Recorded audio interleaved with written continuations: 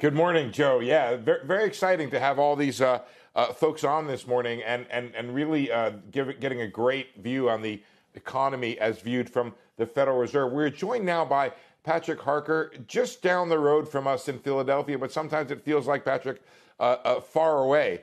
I want to ask you, I'm going to start with the same question that I just asked Raphael Bostock, which is, where do you feel we are on the road to substantial further progress when it comes to both the inflation and the employment mandates? And good morning, by the way.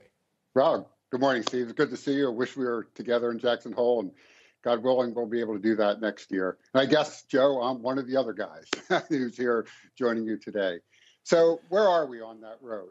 I think we're far along in terms of inflation. As my colleague Raphael Bostock said a little earlier, we have achieved that in the sense that we've been above 2%. We're averaging above 2%. Clearly, we can talk more about that. There are some transitory factors, but there's also some evidence that they may not be so transitory, and that's a risk that I'm worried about. Unemployment, I think we are moving briskly toward that goal, our goal. But also, I think I have to step back a little bit and look at this, and I put my engineering training to work and think about what is the root cause of us not achieving our unemployment goal. It's not demand. I mean, it's clearly not demand. We see that in the JOLTS data. What the problem is, it's a supply problem, a supply of labor, a supply through our supply chains of goods and material. That monetary policy cannot really affect. We can affect demand directly. That channel's clear.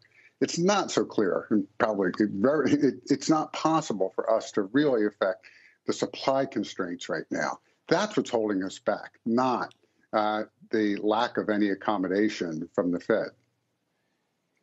Yeah, Patrick, you jumped the gun on me a little bit there, because I was going to ask a question right in that vein there by introducing and saying that you have spent a lot of time and focused a lot of the Philly Fed's resources on these issues of structural unemployment and actual programs and ideas of getting people back to work and focused on low-income Americans and unemployment there. I want to talk about that because we have 3 million people have left the workforce during this pandemic. We're 5.7 million, I believe, jobs short of where we were before the pandemic.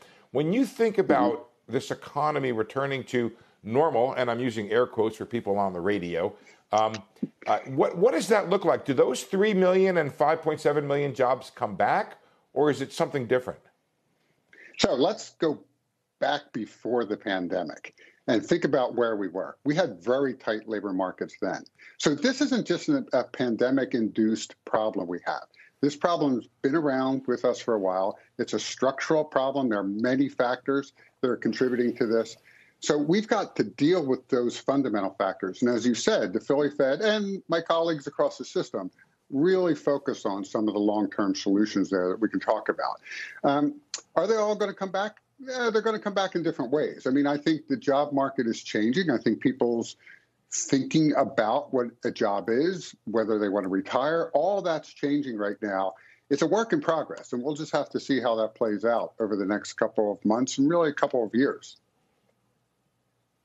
Let me come back to policy. There's a lot of talk about the idea of September being the date the Fed might announce. Are you ready to say that September is your date to announcing the taper? And if so, when would you begin it? So I've been on record saying I support tapering sooner rather than later, with one big caveat, which is the Delta variant and possibly other variants that are hitting the economy. That poses a significant downside risk, to our economy. That said, I'm still supportive of moving the taper along. Why?